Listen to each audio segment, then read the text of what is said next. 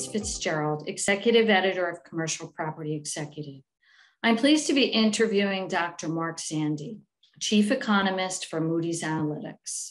Mark is one of the most respected and quoted voices on the US economy, as well as the economics of real estate. Welcome back, Mark.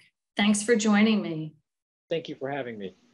The last time we met, you were writing a book on the next recession. I think recession happened a lot sooner than people thought it would. Are we over the recession? If not, when will we be? The recession was very severe, but it was very short. It was really 2 months, March and April of last year. That's when we shut down much of the economy. The economy lost 22 million jobs. The unemployment rate surged to officially measured 15%. It was probably higher than that. But by May, the reopening began. The economy started to grow, and that marked the end of the recession. So it was a 2-month recession, the shortest in economic history. But again, one of the most severe. I think the only other recession that may have been more severe was back in 1929. That recession that ushered in the Great Depression of the 1930s. So, this recession was in rarefied territory on lots of levels, including how short it was. And how concerned are you about inflation, or what the Fed might do to control inflation? Obviously, inflation has surged, but I view it as the Fed would say, as transitory. It's largely the result of the rapid reopening of the economy, demand surging, and the supply side of the economy taking a bit longer to kick into gear. Just turning on the lights and getting people in their seats and doing their work again in lots of different industries that were severely disrupted is, that takes a little bit of time. Not a day or two, not even a week or two, not even a month or two, but at least a few quarters. So it's demand and supply. You get a surge in demand, supply doesn't keep up, prices take off. Also adding to that is just simply a normalization in prices. You had a number of industries, businesses that slashed prices during the recession and early on in the pandemic: hotels, rental cars, airlines, and all they're doing is getting those prices back up to where they were pre-pandemic. And that's inflation, prices going back up. So those dynamics are very transitory, temporary. So by this time next year, I think inflation will settle back in around the Federal Reserve's target of 2%. I'll say one other quick thing.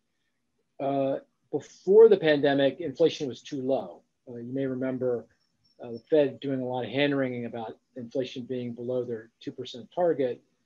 And now on the other side of the pandemic, in part because of the pandemic, but other factors, inflation will be above 2%.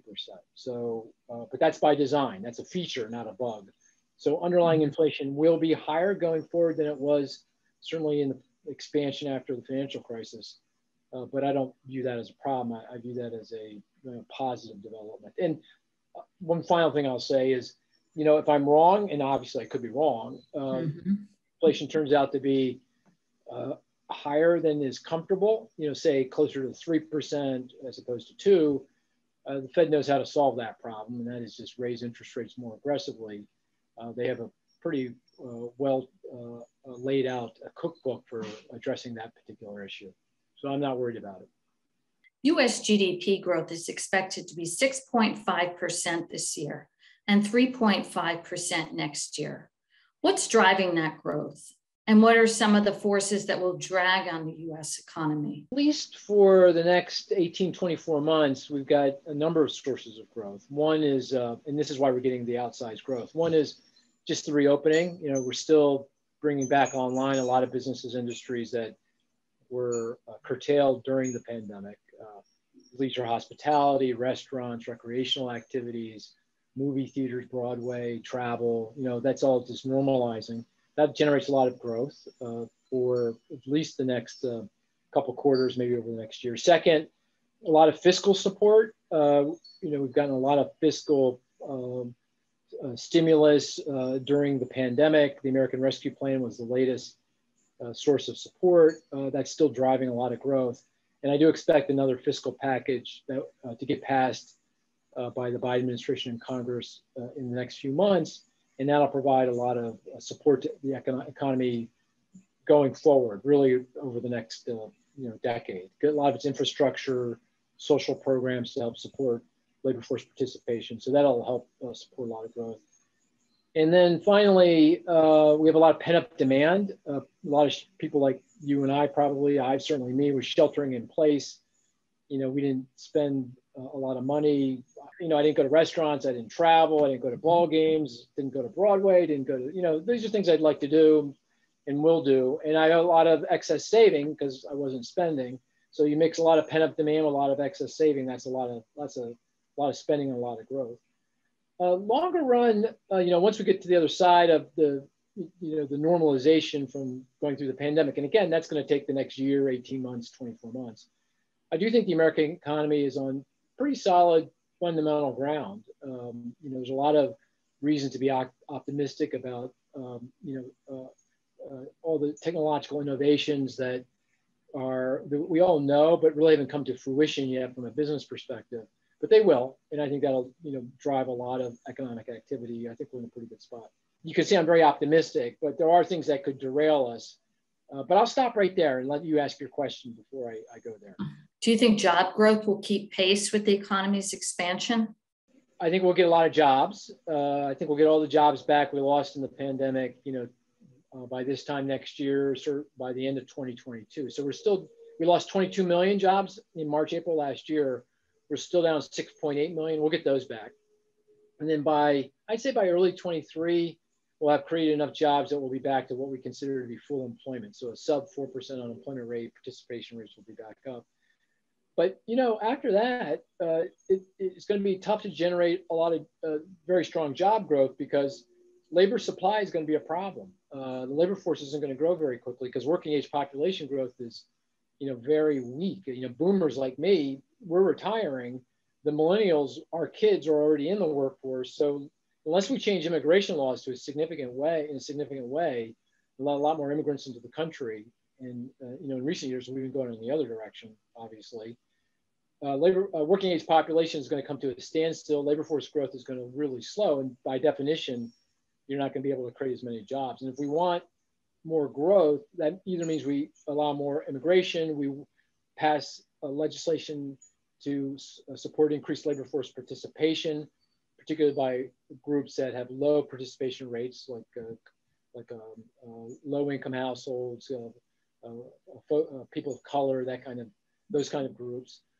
Or we figure out how to generate stronger productivity gains, going back to my point about new technologies. But one of our perennial economic problems going forward is going to be labor, just finding labor. I mean, remember back before the pandemic, the number one problem was labor supply. Businesses could not find people to fill the open job positions. The pandemic kind of derailed that, but we're going to come right back to that in the not too distant future. It's looking more and more certain that a large percentage of white-collar workers will not be returning to the office 5 days a week. What impact do you think this will have on the commercial real estate industry and the economy as a whole? This is a big deal. I think remote work is a fundamental shift in the way we live and work, and it has enormous implications for the economy and for real estate markets, CRE, commercial real estate markets in particular. There'll be some swinging back of this remote work pendulum as the economy continues to reopen and office buildings welcome back, workers, like in New York City. This is just now starting to happen. But there's no going back. I do think remote work is generally, not for every business, not for every industry, but generally a win-win for employers because it opens up the labor pool for employers. I mean, not like me as an employer, I can hire people all over the world now. The world's literally my oyster. I can look for the best and the brightest all over the planet because they don't necessarily need to work in Westchester, PA. They can work anywhere. And it's also good for employees, workers, because they like working. Many people like working from home. They don't like the long commutes. They want to live in places where housing is more affordable, the cost of living is lower, taxes are lower, just a more pleasant kind of lifestyle, you know. And so this is a win-win. So in that, given that, I think this has, you know, this is a fundamental shift that's going to, there are, you know, a lot of niggling HR issues that need to be ironed out to really empower remote from work. Like, you know, I'm a Moody's employee. I worked in New York prior to the pandemic.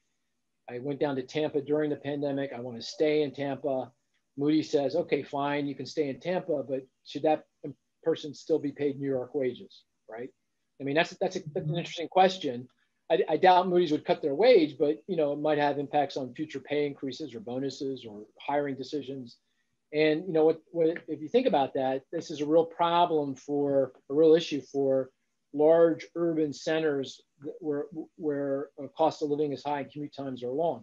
New York is the poster child for that. I mean, I'll give you a statistic. This is based on looking at address changes of people from credit files. So we get all the credit files in the country every month, and we can look at address changes for those people, their credit files. It's anonymized, obviously. After the pandemic hit, almost 300,000 more people have moved from urban cores to suburbs, exurbs, and smaller cities than in the 15-month period prior to the pandemic. So the same 15-month period, 300,000 more. Of the 300,000 more, almost 100,000 came from New York alone. So that gives you a sense of, you know, who, and it's Chicago, it's San Francisco, it's LA, to a lesser degree, it's Dallas, it's Houston, it's Miami, it's Washington, DC, a little bit of Philadelphia mixed in there, Boston, you know, the big urban centers. And so, and that's where the, you know, a lot of the space is. That's a lot where a lot of CRE is located, a lot of office towers are located. So I think this is a problem. It's an issue. We're going to see an adjustment to this because there's going to be less absorption going forward of that space. Speaking of gateway cities, do you think they will come back? Or do you think we will continue this trend of spreading the wealth across the country? I'm not arguing that gateway cities are going to decline. I'm not saying that, you know, they're going to lose jobs or we're going to see negative absorption of space. I wouldn't go so far as to say that.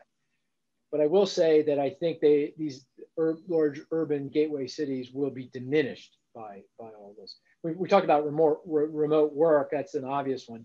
But the other thing to consider, at least for the foreseeable future, is business travel. There's going to be, in my view, a lot less business travel. We're going to be doing this, you know, Zooming a lot more.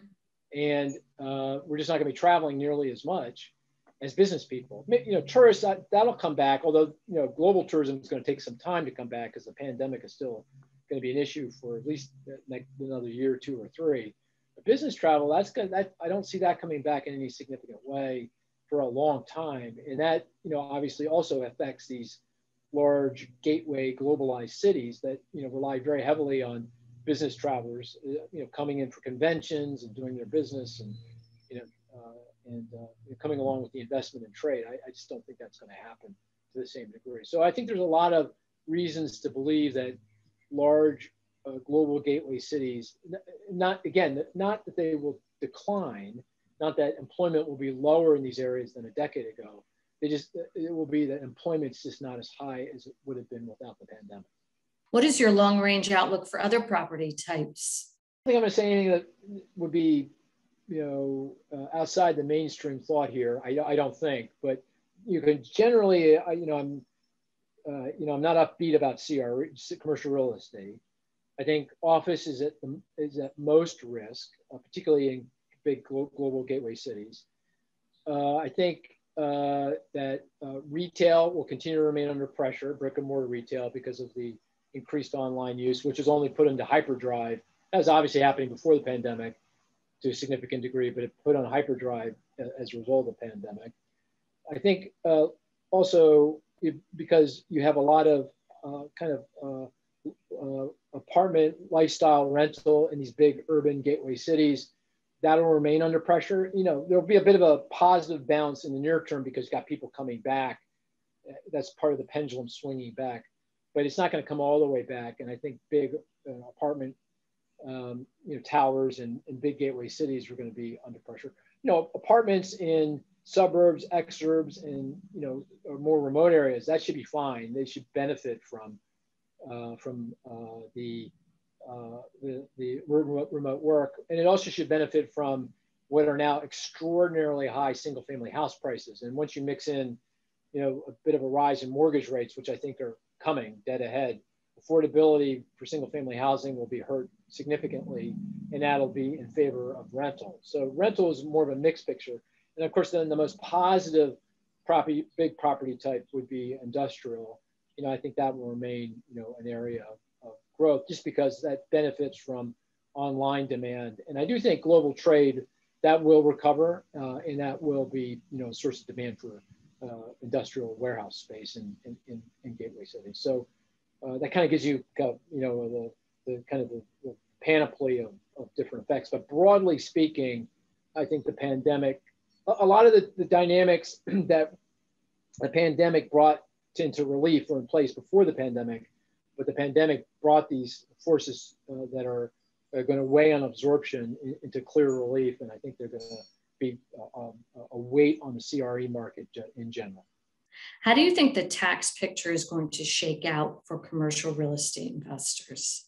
I think tax rates are going up. I think we're going to see some rollback of the tax cuts that were part of the TCJA. So I do think large corporations will pay more in tax. Their top marginal rate probably will go back up. They're not going back to where they were pre-TCJA, which was 35%.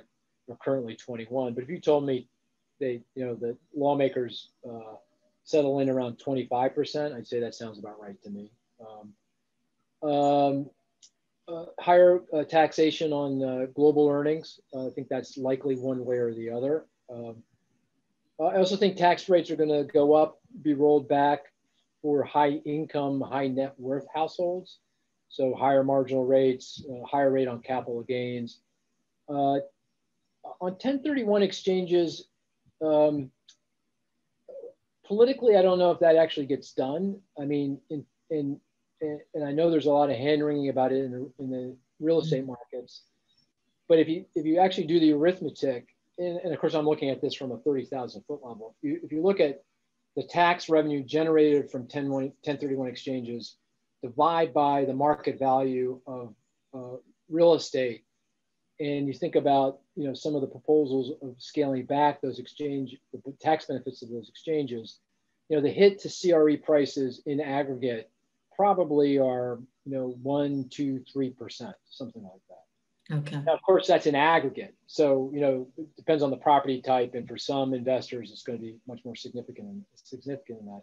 So, I think that it hurts. It'll hurt. You'll feel it, if you're an investor. But, I think from a macroeconomic perspective, the impact is probably small. It's not going to have a big impact.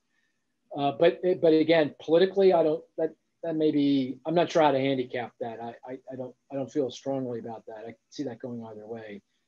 But I do feel like the odds are higher for some tax increases on large corporations and on high income, high net worth households. Here's another policy question. UN housing expert Jim Parrott recently wrote that affordable housing is a critical piece of economic infrastructure. But the infrastructure plan moving through Congress right now excludes housing and other social programs. Do you think this was a missed opportunity to resolve an immediate need? I think we're going to get likely two pieces of legislation. One is that bipartisan piece of legislation on kind of more traditional infrastructure that you mentioned. And that's probably going to be somewhere close to $600 billion in additional spending on roads, bridges, kind of traditional stuff, which is all good. We need all that. I think that's really important and valuable. But I also think we'll get a second package that will be passed under reconciliation. So it would only require, not only is, it's a big deal. It's going to be hard to do. But I do think all they need is all 50 Democratic senators to vote for it. And I think they will get a package through under reconciliation. And I think that package will include spending on items to increase the supply of housing, particularly rental housing trust fund, capital magnet fund, There might be some tax credits also. LIHTC is proven to be a very effective way of incenting the private sector, private developers to build lower housing for lower income households, rental housing. New market tax credits also, have been proven to be quite effective in doing that. So I think there's a reasonably high probability that we'll get a second package through reconciliation that'll include many things. It'll be a much larger package than the bipartisan bill, probably 2.5 trillion, something like that over 10 years. And in that, you will see a number of spending and tax breaks to support increased housing supply. I think it's absolutely critical to helping people find affordable housing, but also important to the economy, particularly in big global gateway cities, because one of the key problems is lower, even middle income households just simply can't afford to live anywhere near where the work is. And that's a real problem for those big cities. It goes to adding to the costs and labor supply and availability. And so if we want strong gateway cities, we need to figure out ways to provide more affordable housing to lower income households. What parts of the bipartisan plan do you find most encouraging? I think we're in a good spot here, actually. I mean, if I were king for the day, I might do it a little bit differently, maybe in some cases more than a little bit. But, broadly speaking, I think they're doing the right things. They're saying, okay, look, we have big needs here on physical infrastructure and on human infrastructure. We've been underinvesting for decades. We need to invest. This is a really good time to invest because 10-year treasury yields are sitting at 1.5%. Tell me another time in history when I've been able to, borrow at that. And in many cases, the money will be used for things that will lift productivity growth and labor force participation, which are both key to long-term economic growth. Second, I'm going to make sure that the bulk of the benefits of the stronger economy that result from these pieces of legislation are going to accrue to low middle income households, because we have seen the income and wealth distribution significantly skewed away from lower middle income households over the past 30 years. So we're going to pay for a lot of this by raising tax rates or rolling back tax cuts that were put in place. We're going to roll some of those back on high income households, high net worth households, and large corporations. And finally, I think, and of course we'll see, but my sense is, and this is certainly what Biden has proposed, that the package of proposals is actually paid for on a static basis, not in a 10-year budget horizon, but over a 15-year budget horizon, which I think is entirely appropriate, because a lot of the spending that's being done here are for infrastructure, one-off investments that have a long life and should be amortized over long periods of time. So if you told me that we can pay for these packages of spending and increases in tax breaks over a 15-year period, I say, hey, that sounds pretty good to me, again, in the context of these low rates. So, from a broad perspective, without getting into the weeds of any individual proposal, which I agree, there are some things I wouldn't do and I would change. But from if you look at the broad contours of what's being proposed here, it's pretty good. I would vote for it if I were in the Senate very quickly. There's growing unease about the Delta variant and uneven vaccination rates. In the case of another shutdown, how badly do you think this will hurt the U.S. economy's progress? You asked me up in the beginning, what could go wrong, and I didn't answer that question. This is definitely one of those things that could go wrong. It's important to point out that the pandemic is still on. It's not over, right? I mean, it's still raging in most parts of the world. And who says the Delta variant is the last of the variants? I mean, maybe we're lucky that Delta variant is still, our vaccines can still work against the Delta variant, but what about the next one, the next variant? I don't know. I mean, who knows? So it's almost unimaginable to think this pandemic could come back, but the pandemic itself was unimaginable. So I guess we need to imagine it and think about it. So I think that's a big deal. I think the bar for shutting businesses down again and the economy down is very high. The only way that would happen is if our healthcare system was getting completely overwhelmed. And I don't think that's likely. But even if we go back to sheltering in place, self-sheltering in place, or wearing masks again, or closing schools, that's going to be really hard on people. I mean, people, the collective psyche has really gone through a lot here. And I don't think it would take a lot to push it back under. So hopefully that's not what happens here. And hopefully, technology keeps up, we get more, our vaccines stay ahead of this pandemic, and we get to the other side without going backwards. But that clearly is a risk. I hope so. Mark, thank you for your insights. They are always valuable. Thank you.